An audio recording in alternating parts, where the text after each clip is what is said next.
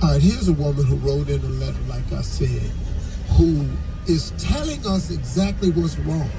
So that means she has identified the problem. And she's also provided us with all the solutions for herself. But obviously she don't know this power she has. So here we go.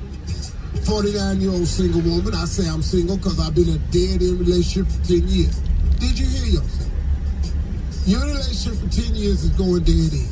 I was past tense, so in love with this man. I felt like he loved me, but he stopped telling me after 3 years. So for 7 years, you haven't felt love. Are you listening to you?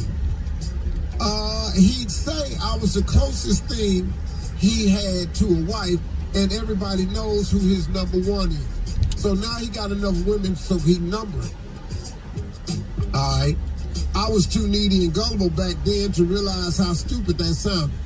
Back then, when? Was it at the first 3 years you sounded good?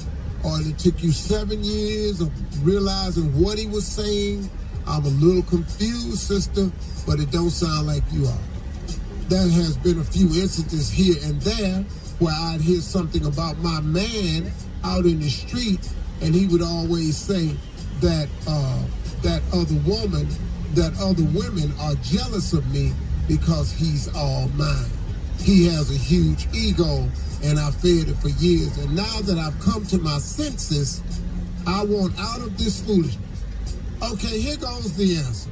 Our house is in my name. His car is in my name.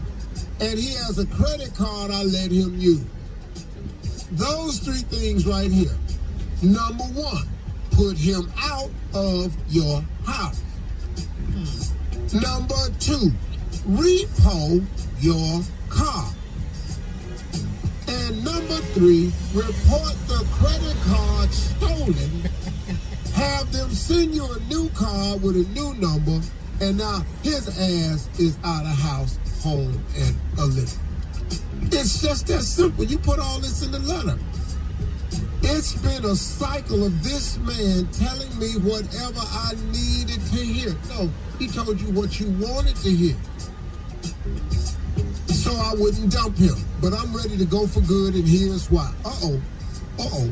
Now she ready to go, and here, this is why. Okay, let's look at this. I got home from work Tuesday. He was already home in his bathroom. He said he felt like he had COVID. Oh, what a nice guy. I think I got COVID. I come home, put on the damn bathrobe, and wait on you to come home so I can breathe this information on your ass. You thought you had COVID, so you come home, put a bathrobe on, and breathe all over the house, and breathe this information on me. Are you kidding me? So I told him to go to the doctor. He couldn't wait. He left at 4 p.m. and called me later, said he'd been admitted and he would call me later. I did not even ask what hospital he was in, and the nurse must have been off and his phone must have been off because I couldn't reach him. Now watch this. My spidey senses kicked in. Wait a minute. They always do. Had these damn senses been for 10 years? So your spidey senses kicked in after 10 years. And, your spidey senses kicked in when he gave you COVID? Or when you thought, what? Anyway, I called his mother to see if she'd heard from him. She said he just left her house. He looked fine to her. He looked fine to me. He's stupid. How did that sound? How did she say it, Steve? Well, Robert was over here and he just left the house, and Robert looked good to me. You say he got COVID. Well, he didn't have his bad robe on over here, and he was He can't help it. He can't help it. He can't just go through the Let letter. me call Robert and see if he got the COVID or not. Because why would he come over here if he had the COVID? Yeah, right. He know I got a pre-existing condition. That's right, Mama. She said he had just left the house and looked fine. He came in the next morning with Gatorade and some ibuprofen. You're proud of him. And he said it was dehydrated. Well, you know, I'd be proud of him had he not stopped by his mama. Yeah. been proud of me. He had to stop by a long time. But this was a good one. Gatorade and ibuprofen. They told him to just dehydrate. I'm not the one, and we're not the two. What you mean to say is, I'm not number one. I'm somewhere around number two. Because there's a lot of stuff in front of you. You ain't even the number one no more. Because he just spent the night somewhere else. It's time, yeah. He was getting some healing. But it wasn't from the doctor. It's time for him to go, and I need advice on how to break the cycle so he doesn't keep lying to you. How do I get rid of this man? Let's go over this again. The house is in your name.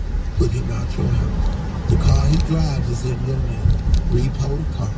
And he has a credit card I let him use. Report the credit card stolen.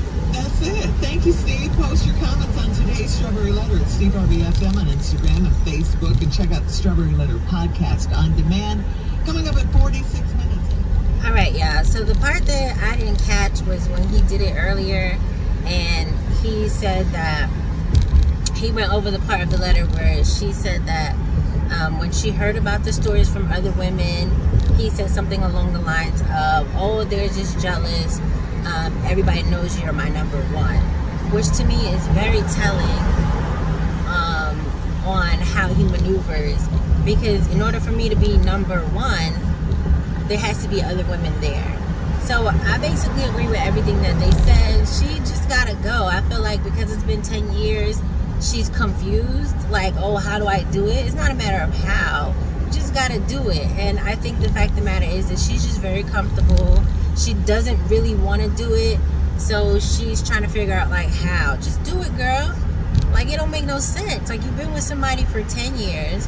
It seems like 7 of them you weren't really happy. He didn't really make you feel like, you know, you were in a secure relationship. And from the sounds of it, there's no plan to solidify a future. And at this point, honestly, I don't know why you would want one other than being around for 10 years. I feel like you women seem to think that's a trophy. Like, oh, I've been with this man XYZ years, but it's a fucked up relationship. So why are you over here counting years like you doing something good, sis? You need to get out of there. Like, it don't make no sense. Like, y'all sleeping in separate rooms. We've been together 20 years. Ma'am, bye. It don't make sense. Just go. Just go. What y'all think? Let me know what y'all think in the comments.